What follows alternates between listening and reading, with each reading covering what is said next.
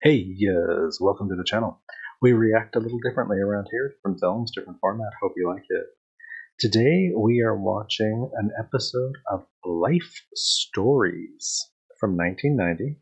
This is episode 8 of the first and only season, and it stars D.W. Moffett, Joyce Hyser, and Mitchell Laurance. So let's put our feet up and watch Life Stories. Steve Burdick.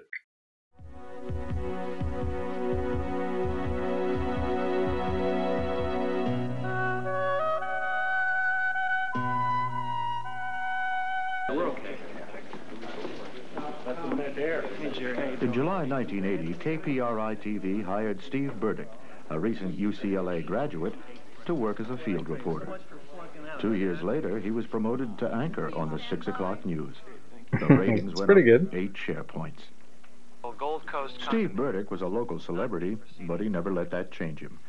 He continued to volunteer for local youth groups and served on the board of his church, in addition to working a 60-hour week. All that activity kept him from having a social life, as he was the first to admit. He was still single. From time to time, someone tried to fix him up, but it never seemed to work out. Good cover. Stay with the close-up and stand by for the 2-shot. Yeah, listen, I've got to get going. No, I appreciate your call.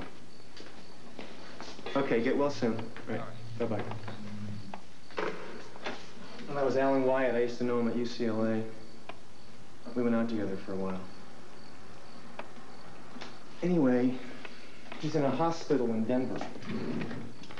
He's got Kaposi sarcoma. Uh-oh. Contact call. Steve had met Philip Richardson in 1982, before there was such a thing as safe sex. The next day, claiming a family emergency, Steve took off from work. He and Philip drove down to Los Angeles and saw an immunologist. As far as the doctor knew, they were John Campbell and William Jones. A week later, Steve and Philip got their test results. They had both tested positive. Nothing is bummer. going to happen. There are all sorts of things they can do now. What are you talking about? We're both gonna die. Philip, stop talking like that. Why can't you just deal with things for once? If you start thinking like that, you will get sick. We're going to get through this together. We will. I promise. The medical bills were adding up, but Steve never filed an insurance claim. Nothing could appear on the records. In the first 9 months, it cost him $37,000, almost his whole life savings. Steve Burdick? T-cells are a little low, but they've remained steady for quite a while now. P24s are negative, so that's a good sign. It means your HIV isn't very active. How you feeling? Fine. Good. You know, your staff won't know who I am. None of them will look at your records. It's been 1.5 years since Steve Burdick was first diagnosed. So far, he hasn't developed any symptoms. National Special Olympics. Quite a brave group of youngsters, aren't they? I especially like the little girl who said she wanted to meet Arnold Schwarzenegger. Yeah. Coming up next, sports highlights. What a weekend it was. Is it alcohol or is it drugs? What are you talking about? Steve, I really don't want to be having this conversation. But look back over the past few months. How many times have you showed up late? How many days have you taken off altogether? And when you do show up, you're absent-minded, you look tired and pale. Is there something wrong with your health? That's nice she's concerned. Like what? Steve, I've been covering for you for as long as I could. I have made a hell of a lot of money for those guys. They would have the guts to fire me to my face. No one is talking about firing you. Then what? I'd like you to go on special assignment. What kind of special assignment? Some field work. I was doing field work 10 years ago, fresh out of college. Listen, if you want to look elsewhere, I'll understand.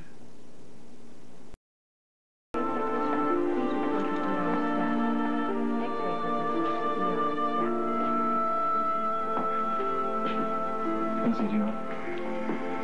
He doesn't seem to be in any pain. It's me. Steve. I will be with you for as long as you need me.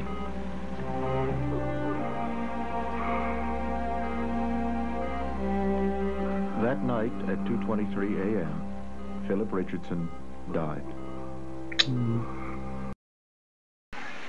They started lining up at 10 o'clock this morning. They washed their parents' cars. I mean, what's the... What's wrong with Steve? It's a Saturday morning. I never get paid. Sorry. I knew. I'm very sorry. A friend of mine died last night.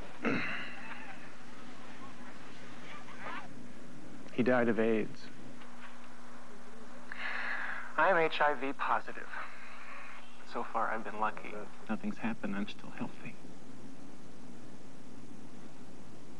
But I know it's only a matter of time. And I feel very alone. Sorry.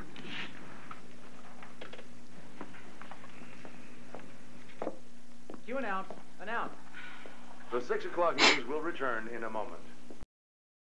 Before everyone jumps down my throat, I just want to say that I take full responsibility for what happened. And it was unfortunate. But given the same situation, I'd do it again. You allowed that hysterical queen to hold a broadcast hostage, and you can justify that? His lover died last night. None of us were there to help him, and he had to go back to work the next day. Suppose it was your wife. Issue here is damage control. We bring him in here, we'll give him a very nice severance. You're going to fire him? He has to resign. We fire him, the publicity will kill us. Yeah. This is great. You don't Bunch of mind doing the assholes. most cold-blooded thing as long as no one finds out about it. Barbara, his credibility is ruined. What is it, Nancy? Well, no one's been able to find him. He must have left right after the broadcast. That's all right, Nancy. Mr. McAuliffe, what would you like me to do about all the phone calls? How bad is it? It's been crazy. Non-stop. All of these people want to talk to him.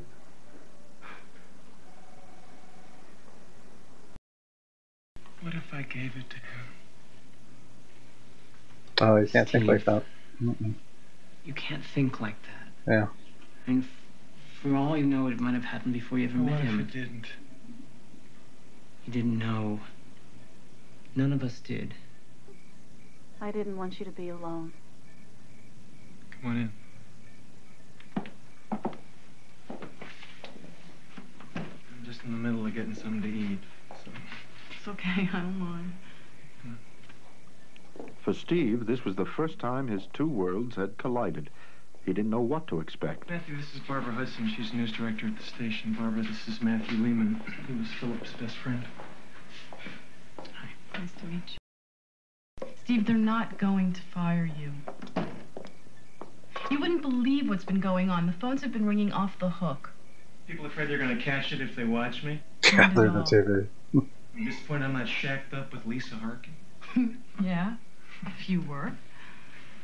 But mostly they were moved. Look, I want you to take 2 weeks off. And then when you get back, we'll sit down and talk. You think I can go back on the air? That's what I was hoping. If I go back there, it's for something that matters. Well, that's fine. We'll sit down and talk about it. Something good has got to come out of this. I want to do a regular feature on the 6 o'clock news. I want to tell people what it's like to live with AIDS. Some very good writing here. So, what do you think? Do we get on the air? Go for it. Barbara, why stir up the waters? Things will calm down. But they aren't calming down. People are dying. People are sick right in our own community. I'm not talking about New York or San Francisco. God, I wish this whole thing would go away. Yeah. I'm Mr. sure you McAuliffe, if do. I just go on the air one time, I'll answer people's questions and I'll stop the rumors. We have their curiosity.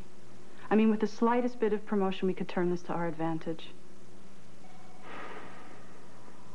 All right. But as Mark Twain once said, the reports of my death are greatly exaggerated. Seems a lot of you think I have AIDS. Well, I don't. I am HIV positive. So what's the difference? I've been exposed to the HIV virus. It's in my body. The HIV attacks my immune system, so my body is less capable of resisting infections. Cytomegalovirus, which often causes blindness. Cryptosporidium, I can't even say that one. An infection of the intestines, which causes severe diarrhea, and you do not want to run the marathon with that one. No, no. The point is, until I develop any of these infections, I am just HIV positive. But whether I'm HIV positive or develop AIDS, none of you should be afraid of being around me. It isn't spread by casual contact.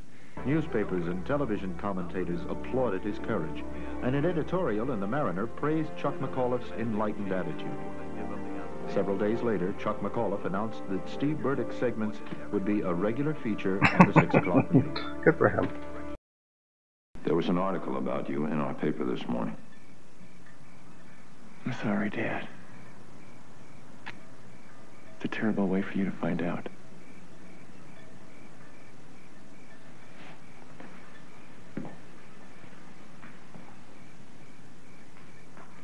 I'm going to ask you something, and I want you to be honest with me. When you were growing up, was I too passive? Was your mother too domineering? No, Dad, you're fine. Your mother and I want you to come back to Pullman. Yeah, well, I got a lot of work to do here, so... We want you to stop doing those shows. Oh, hell no. Are you angry with us? I mean, is it something that we did to you? It's not about you. Then why are you doing this to us? This has been the worst day of my life. Why would I go home when you are so ashamed of me? That's not important. In spite of everything, you're our son, and we love you. Dad, No, you I don't. want to be loved like that. Yeah. No, I'm not going back. And I don't want to see you again, not as long as you feel like that. Stephen, you don't know what you're saying. I know exactly what I am saying! Stephen. Get out of here! This is Philip Richardson. We met in January 1982 at a dinner party. And so we started to go out. Very secretively, because outside of our circle of friends, I didn't want anyone to know. Philip always hated that. He wanted us to do things together. It took 4 months before either of us had the nerve to say, I love you. Philip said it first, of course. The day after he died, Philip's body was shipped back to his family in Virginia. I was told in no uncertain terms that I was not welcome at the funeral. What I think I miss most is that I would have liked to deliver a eulogy. I could have finally put into words what Philip meant to me. I guess now I have. When you're HIV positive, you live in a kind of limbo, not knowing what's waiting for you or when it's going to happen. You might go for months being okay. But then one morning, you wake up, and your pajamas are soaked in sweat. You try to tell yourself, I shouldn't put the thermostat up so high at night. But in the back of your mind, you know. Night sweats. A sure sign that trouble is on its way. And maybe this one can also be treated. But it's no longer a single aberration, and then suddenly you have 2 or 3 symptoms at once. And life becomes a matter of trying to keep the upper hand, and you're thinking, I don't want this to turn into a lifestyle. I still want to have my life. For those of you watching who have HIV, I'm here to tell you it doesn't have to be like that. First of all, I would like to thank you very much for being here. I know how much courage that takes. Laverne, would you tell us first when you were diagnosed with having AIDS? A little over a year ago. And what prompted you to get tested? My baby James kept on getting sick and the doctors couldn't figure it out. So finally they tested him, and that's when I found out I'd given it to him when I was pregnant. But since that time, you've put yourself into a drug treatment program, correct? And it was a long waiting list. I had to keep on going back every day till they found a spot for me. It took 5 weeks. But with God's help, I made it. And James? James died 4 months ago. Mm. 3, 2. The following segment contains material which some viewers may find offensive. Viewer discretion is advised. I hate it when it says that. This show shouldn't require viewer discretion. With over 90,000 people dead in this country alone, they should be mandatory viewing. What has happened in this country over the last 10 years since this plague began has been nothing less than extermination. Turn him off! We have not wanted to face the truth about who we really are. Please stand by. Mm-hmm. The news will return in a moment. You just couldn't stick to the script. Guess Nope. not. Steve, I'm gonna have to fire you. Whose side are you on anyway? If you could have just cooperated a little bit longer. What, now it's my fault? Yes, it is. You are not the only one who's had to deal with this, you know. I'll save him for the funeral, okay?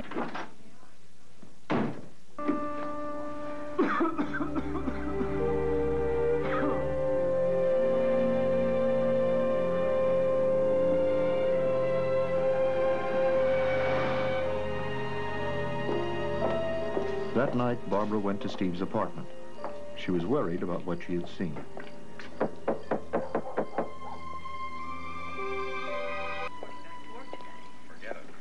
my God. Steve.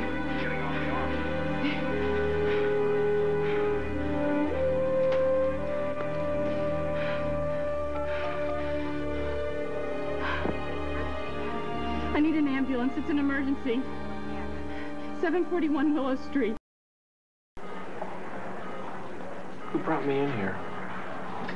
A woman you work with, Barbara Hudson. How long have you been having trouble with your balance? 2 or 3 weeks. Any other symptoms? Sometimes I can't remember the right words for things, but, oh, my muscles are so sore. You may have had a seizure. It isn't fair. I've done the shows. I've tried to do all these good things for people that shouldn't be happening. Fair's got nothing to do with it. Steve, the virus doesn't care. And what was the point? You're Steve Burdick, aren't you? My name is Kevin. Kevin Donovan. Are you okay? I got the pneumonia again. It's my 3rd time. Aren't you taking pentamidine? I guess it's not working anymore. Well, that's encouraging. I knew your lover. We were in the gay bowling league together. I always thought he was really nice. That was my favorite show that you did. When you gave the eulogy for him. That was Philip, all right.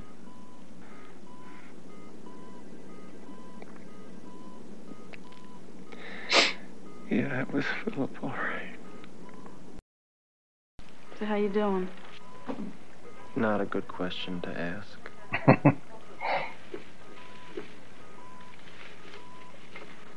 Thank you for bringing me in here.